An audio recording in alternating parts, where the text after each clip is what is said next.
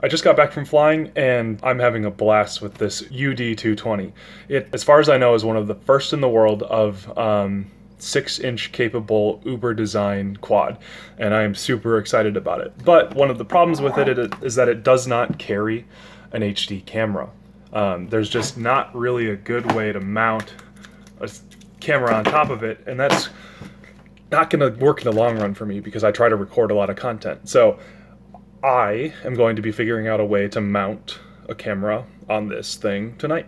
So that's where this comes in.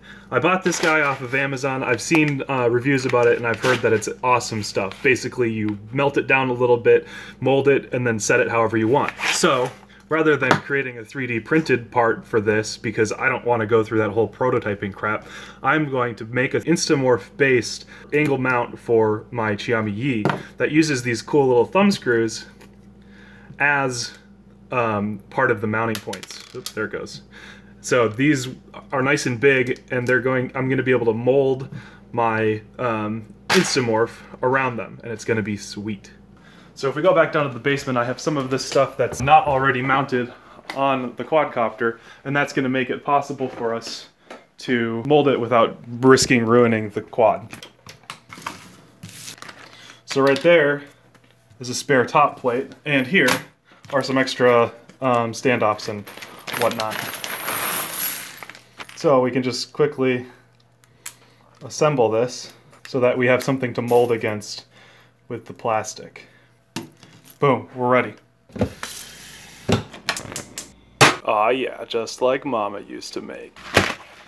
Okay, instructions. Heat, pour, wait, remove, mold, create. Okay, I think I can handle that. Increases the risk of burns. I get burned all the time. Keep finished creations away from extreme heat. Pretty colors.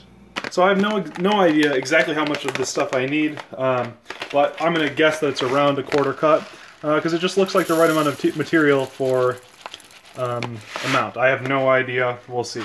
Supposedly you can add food coloring or something like this to make it a different color, but you know, it's really just like these white pellets. So let's drop these in the thing and see what happens.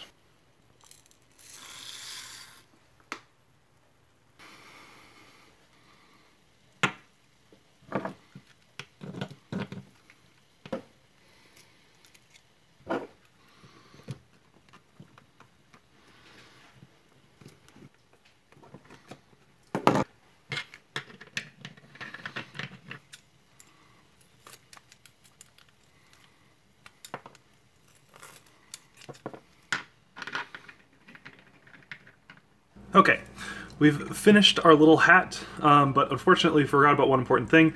This does not have a screw right here. This does. So it doesn't quite fit on right, but according to the instructions, you should be able to use a drill to make a little hole. So we're gonna go make a little hole in the impression that I've already made in it.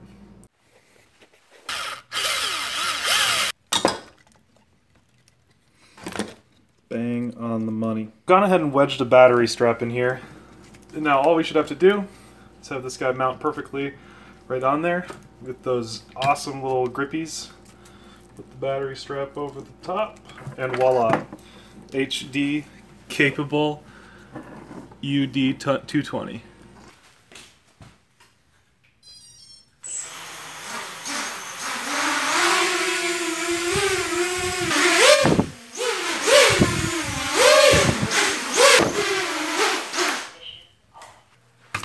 Okay, and the final thing that everybody wants to know always is, what's it weigh?